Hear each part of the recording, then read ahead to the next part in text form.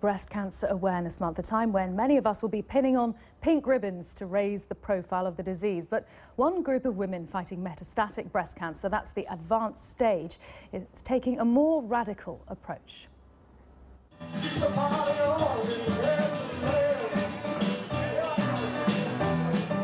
My name is Champagne Joy, and I'm the creator of and resident in Cancerland. Cancerland is a group of women with breast cancer who help other women with breast cancer.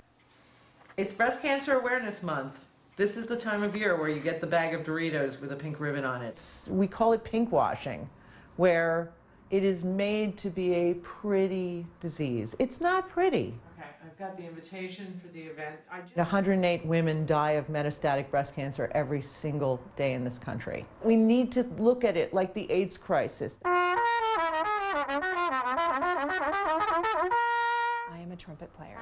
Tomorrow morning I'm leaving and I'll be going to the West Coast for a series of dates with Gloria Gaynor.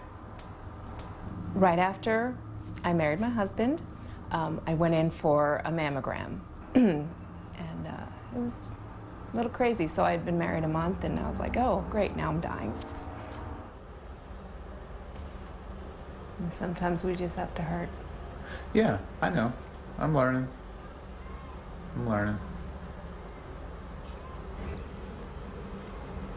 I think a lot of doctors know what they studied in school and they forget that it's a person. Cancerland is so interesting because it's women who have this disease and don't let it ruin their lives. I will not be going to chemotherapy and radiation. I'm choosing quality over quantity.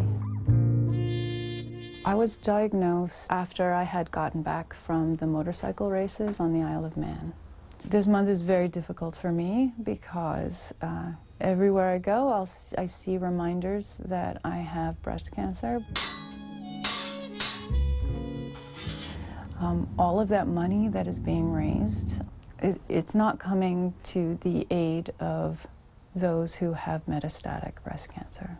The standard course of treatment for a survivable breast cancer to a woman out of pocket is $250,000 in the first year.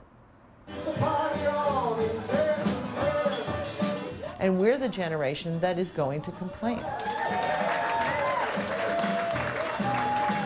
We're making the best of our day and we're going to do this to change the world. The women of Cancerland fighting to raise awareness of the metastatic version of the disease. Now, how would you